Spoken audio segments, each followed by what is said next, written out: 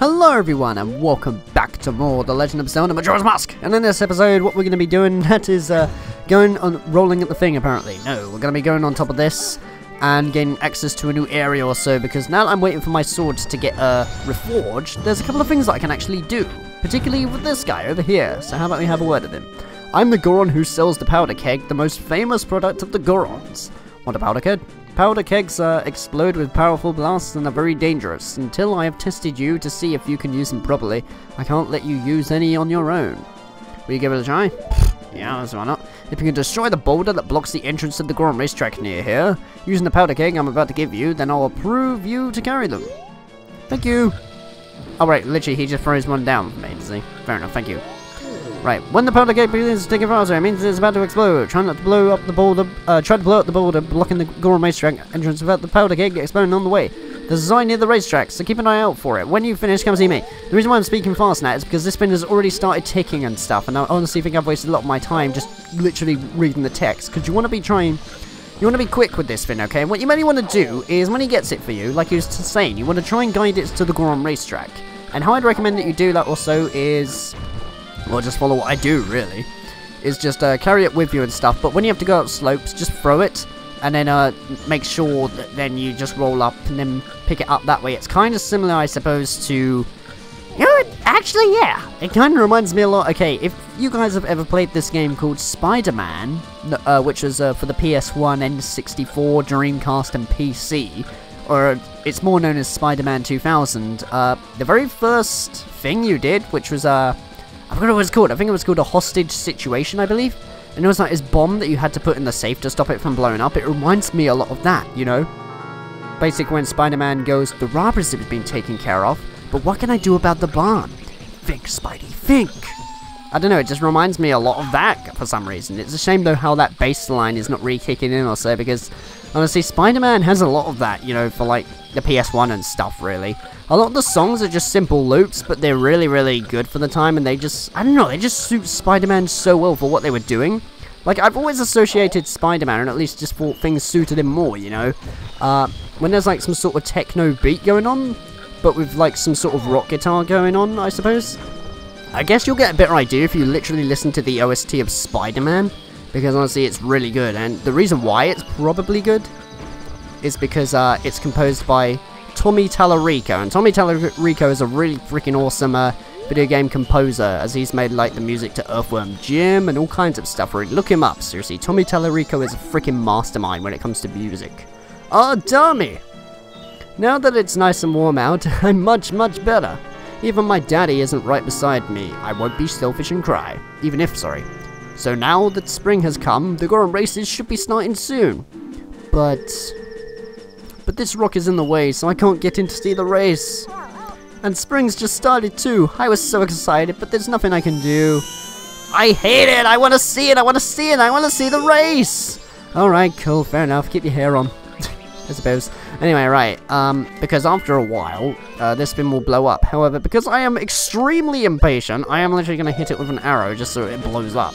Because you're supposed to wait for it to... What? Oh my god, really? Wow, just that little bit of a frame is enough. Like, what? Really? Okay, then let's try it. There we go, fine. The block was literally blocking it then. That was weird. Or at least the rock. Anyway, you did it! Thanks a lot. I'm going right in. I'll be waiting for you, so you have to come to see it. Now, I don't really get how I was, you know, dumb money to begin with. And I took off my mask right in front of him also. And for some reason, it wasn't enough for him to realise that, oh wait, you're Damani? You know, I don't really get that also. I literally took my mask off in front of him, and he's like, oh, like, you're a completely different person. No, I'm just literally the same person that you just saw a minute ago. I just literally took my mask off in front of you, sir. How do you not know that? What? Goodness me, look at the pose that he's at. Jesus, he was almost like doing a Michael Jackson or something right then. I've only just noticed that. Okay, right, so let's just have a word. The Goron Races that honour the coming of spring are about to begin. It's a really, really cool race, so you should watch it. Once you see these Goron Races, you'll wish you were born a Goron. Yeah, because we're Link and stuff and not actually the Goron itself. You know, it will cause a different string of dialogue, because we're supposed to be the Goron to actually enter the race, obviously. Otherwise, we're not really going to win, are we? If I speak to it as a Deku, though, it. I mean, the baby. Once you see these Goron Races, you'll wish you were Goron. He's gonna say the same thing. Okay, cool. But now I'm gonna speak to it as Darmani and do a mini game that a lot of people hate. Everybody hates this. Ah, Dami, I've been waiting for you. See, everyone's restless because they can't wait to enter. You're gonna enter, aren't you? You're gonna enter, aren't you? Yes, absolutely. You have to. I want to show everyone how Dami races. If your magic power runs low, charge it up with the green jars on the course. Okay, and this is one reason why I decided, you know, to get the upgrade. It was not only for the boss that we fought in Snowhead Temple, it was also for this minigame right here, or at least just side quests, you know, going on. Because the more magic meter you have, the better you will be. And what I'm going to recommend you to do is go all the way back, and then literally start from here, because by that time, you hopefully will already have bursted into a ball of spikes, and you mainly want to try and get to the end. The problem with this is that the AI, to me, is pretty much similar if you've ever played Mario Kart 64 for the N64. Because I often find that the AI on that is all over the place, particularly when you get to 150cc, where it's really, really freaking annoying, you know, half the time. Because sometimes you'll be miles ahead, and then just magically everybody will just catch up to you. What? What the hell happened to that guy down there? That's really weird. That's never happened to me before. Usually they just carry on going and stuff, but yeah, so mainly what you want to keep doing in that is just try to keep rolling around, and occasionally you will have to clang, you know, into other Gorons and stuff to try and get through a lot easier. But that's what I mean. See, notice how I'm just continuously rolling. I'm just continuously going forward, and sometimes, like the Gorons and that, they'll just magically catch up to me and stuff. It's really random, I will say that, but honestly, me, personally, I don't tend to have too much trouble with this mission. I know a lot of people, or at least, you know, just objective, if you will. Now, I know a lot of people in that who really, really hate this, because often from time to time they'll find that, you know, trying to get through this is really annoying, and they'll be here for hours trying to win one single race. But for some reason, I don't know, I'm special or something, because I just get through it in the first try. Oh god! I got hit by one! That's not nice! At least I didn't lose any hearts, though. That was great! I knew you were the fastest Goron Dami. I was sure you'd get first place. This is from Daddy, it's the prize. Now, this is a lot harder, by the way, if you don't have the extended magic bars going on. But I don't know why, just for me, personally, I don't really tend to have much trouble with that. I just keep on rolling, and when I get hit, I don't really lose my crap or anything. I'm just like, I got hit, okay, I'm just going to build up more speed and then just try again. I've even had one, you know, where I've got hit down like 5 times, and I still somehow came first. Just, I don't know. I never really had the problem with that. It's weird. Anyway. You got a bottle of gold dust. This is the finest quality available. I want to be just like you. Quick! Oh well, that's literally all he has to say. Actually, does anybody else say anything? I'm just kind of curious. No, they're literally just warming up and stuff. Oh, actually, no, wait, I can. Hello. This year, I'm feeling a little different. I'm not surprised, because I just won it. What about you? Damani, are you ready? I'm raring to go. Wait, what? I've already won it, sir. There's no point. I'm not even going to bother talking to them then. I should have really done this at the beginning, but never mind. But yeah, that's the Goron race. A lot of people have trouble with it. I don't know. I don't really have trouble with that. I often have more trouble at the town shooting gallery compared to the Goron race for some reason. It's weird. I don't know. Some things are different for some people, I guess. I don't know, man. Anyway, but the gold dust will be useful for something because, now this... Wait a minute, hold on. One thing I would like to do very first, and to save me a bit of hassle, is, I successfully, you know, took the powder keg to that boulder and got rid of it, and also won at the Goron Races. As long as you literally get rid of the boulder, you know, with the powder keg, what you mainly want to do, just to save you a bit of grief, by the way, and save you having to backtrack all the way and stuff, is go back to, the Goron, you know, that I literally got the powder keg from, and talk to him again, because then he will approve of us doing it. And then, if you remember also, there was this particular Goron at a certain shopping clock town, that basically sold one of these powder kegs. And as long as I go back to this guy and then get given at least one by him, I will then be approved. Meaning then I don't literally have to go and, you know, defeat Goat all over again. And, you know, clear Snowhead Temple, traverse all the way back here in order to get one powder keg. Because then I can just get it immediately straight from the get-go at a clock town. It looks like you managed to succeed. Knowing your skills, I feel fine letting you handle powder kegs on your own. It was bad of me to put you through such dangerous tests. I want you to take this as my apology. And there we go. There's the very first powder keg that we've got where we can literally equip this in our inventory. Be careful, its sheer power and size are immense. Powder kegs are very volatile, so you can carry only one at a time. If you shoot the one with an arrow, oh, right. Yeah, I already know about this. I did that earlier, actually, just to make things a bit more convenient. What?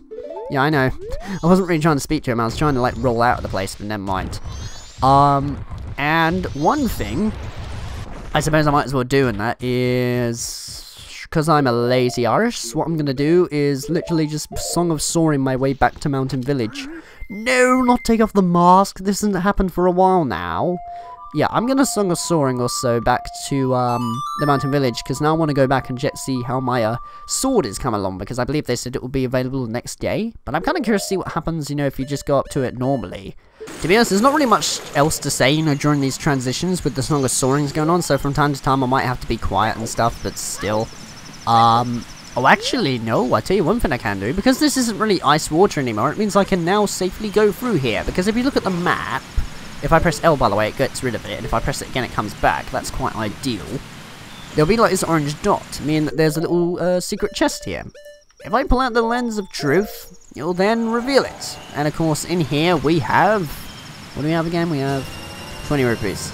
Yeah, that's a bit more convenient. Also, I'm often quite over the moon, though, when I find a place, you know, that has like 100 rupees or stuff, or even when I discovered that bird that gives you 200 rupees every time you kill it, because that thing is just the most convenient thing of all time. Anyway, what I want to do is go inside here and see how they're getting on, because they'll probably say, hey, we're not done yet, go away, or something. In fact, wow, they're actually still continuously doing it. Huh? Look, I'm working on strengthening your sword. I'm busy, so don't bother me. That is tiny. Wow, what? I actually never noticed this. Cool. What? Did they say something different? I speak to them again? Girl, you're persistent. I can't focus on my work. Just wait until morning. Why does it show that all the time? That's weird. Okay, let's do it once more. Girl, you're persistent. He's gonna say the exact same thing, isn't he? Right, cool. So then I'm literally just gonna go out, move on to the next morning and do something, because, one thing you'll find is you're probably like, cool, you won gold dust, but what's that for exactly? Well, you'll find out. Let me just move ahead, though, to the next morning.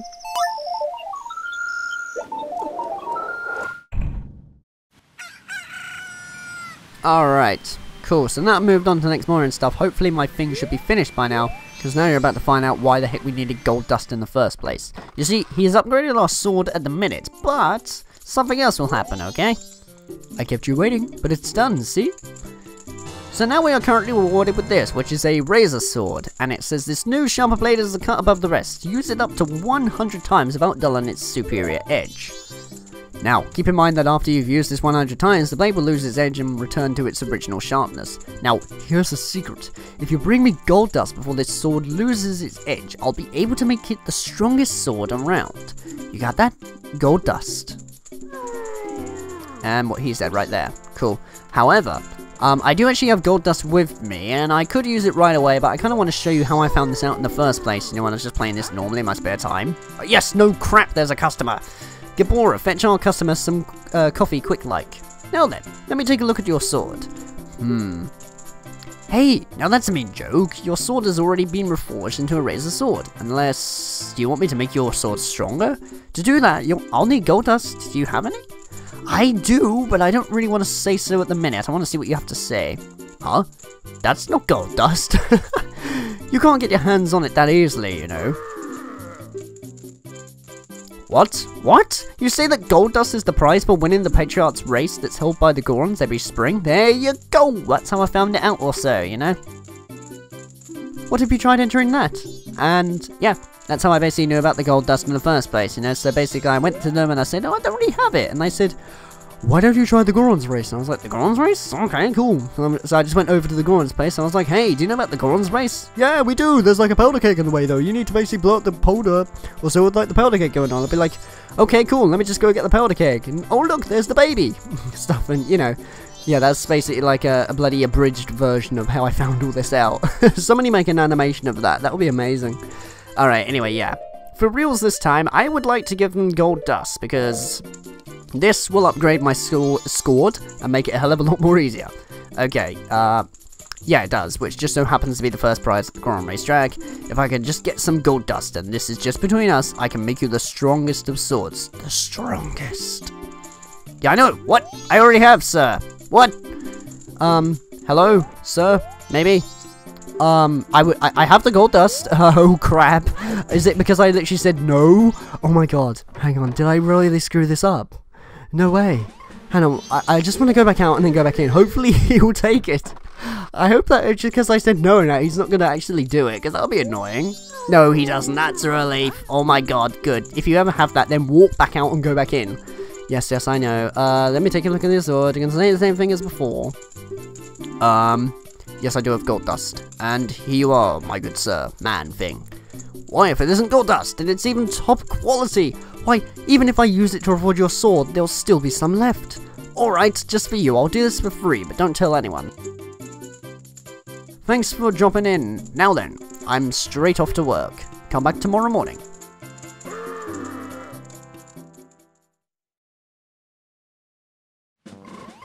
Alright, yeah, so cool, while that's going on, wait, I don't have my sword. I can't really do a lot then, can I? Let me have a think though for a second. Okay, ideally I can't really do a lot without my sword, to be honest. There's not really a lot I can do, I'm afraid. So I'm just gonna skip ahead a couple of days until this thing's done really, because all I need to literally do is skip ahead to the next morning. Oh, and by the way, he will only offer you the gold dust if you literally buy, you know, to have your sword reforged or so, which will cost you 100 rupees. So even though he says, oh, I'll do it for free, you're kind of not doing it for free anyway, because you actually need to get, you know, the razor sword in the first place by paying him 100 rupees. So just keep note of that. That's the only way he will accept you to give him the gold dust. So if you don't really want to have to buy, you know, the razor sword to begin with, you kind of have to. So that's a real shame, really. And one thing I would recommend, really, is to make this a lot easier for yourself. I'll save you a bit of grief, okay?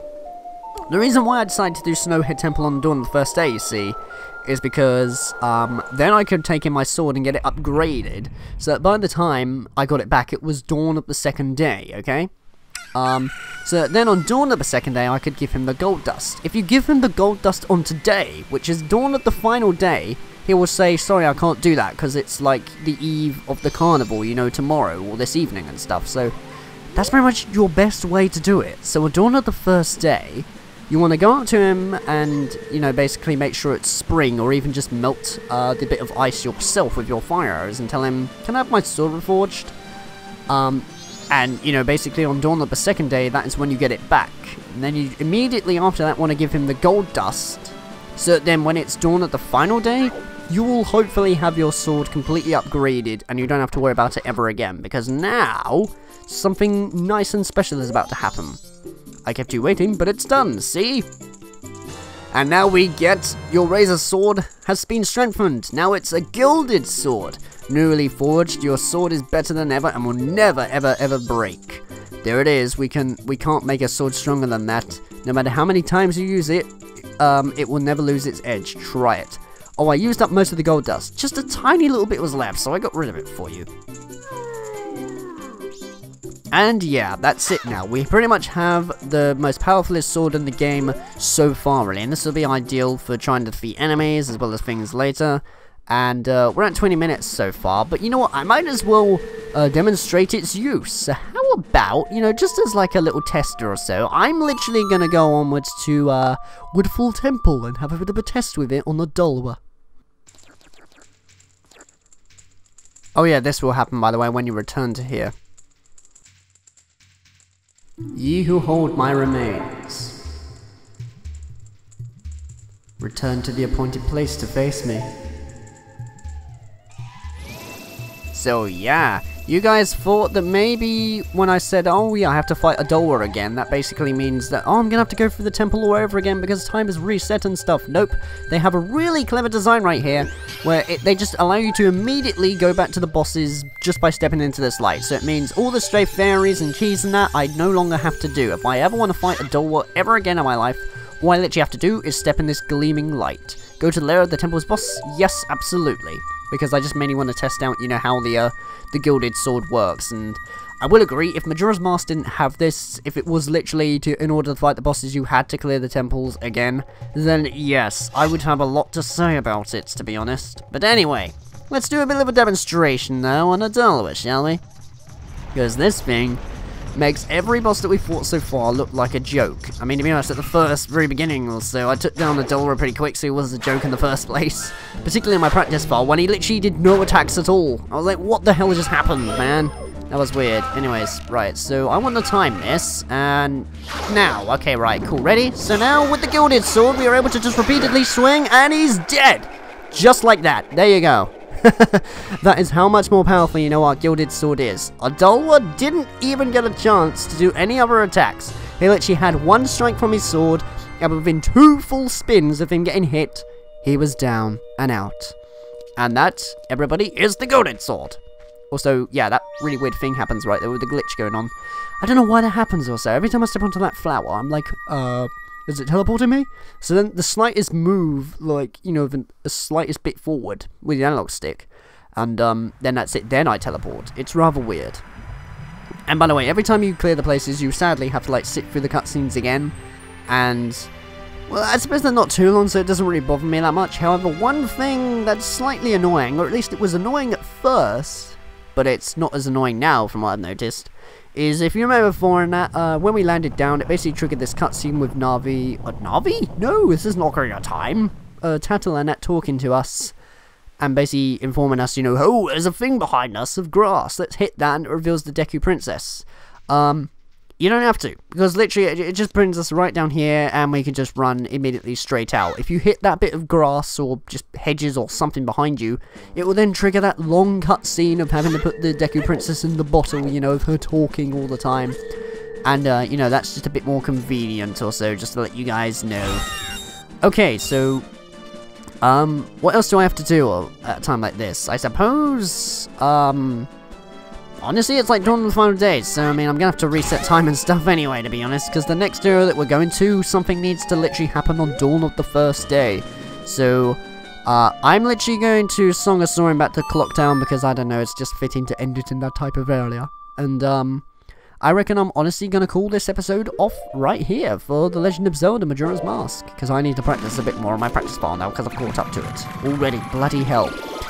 In the next episode of The Legend of Zelda Majora's Mask, we will be using powder kegs. That's all I'm going to say, really. I'm probably going on to the next area after that. So take care, guys. I hope you've enjoyed this episode. And as per usual, I'll see you in the next one.